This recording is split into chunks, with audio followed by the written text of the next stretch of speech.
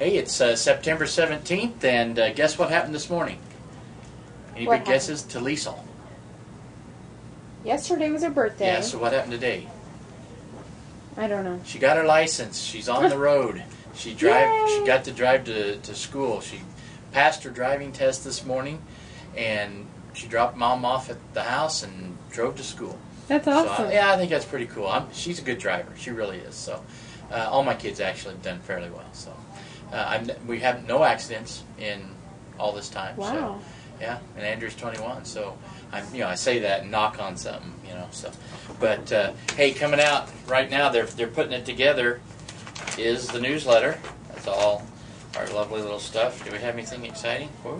We do. Do we? Doctor, it's very exciting. Oh, we're celebrating 20 years. Yeah.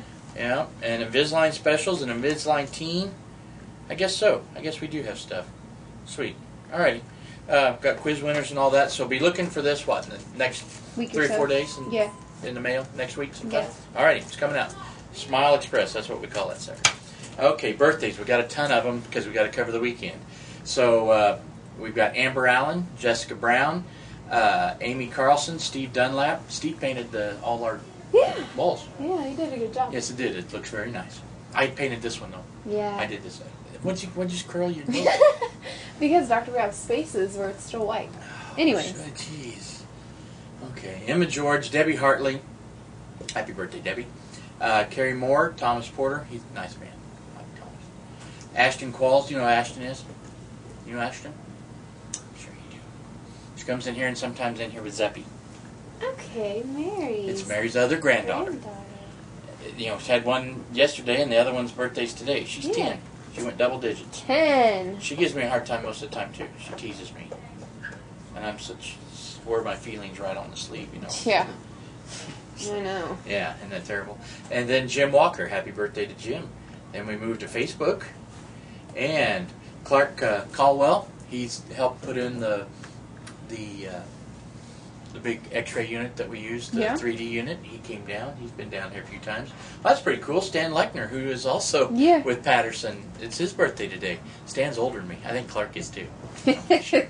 But happy birthday to both you guys. Then Sunita Jones. I went to school. She's a little younger than me, a couple years younger. Sunita, happy birthday. And then coming up on Friday, we've got Pam Hess. And then Haley Anastopoulos. Wow. Try to spell that one. No, thank she's a cute girl. She and my daughter were friends when they were younger. Everybody's kind of gone this way, but Haley's a nice little girl. 21-year-old girl.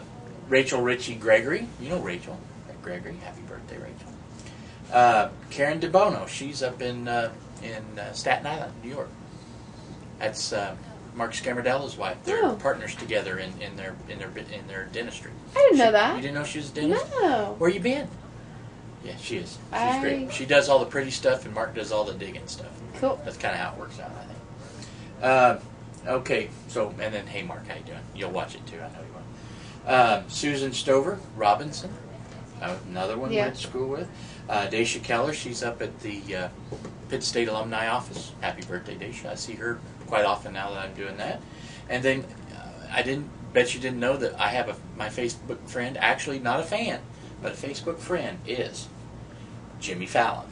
Yeah.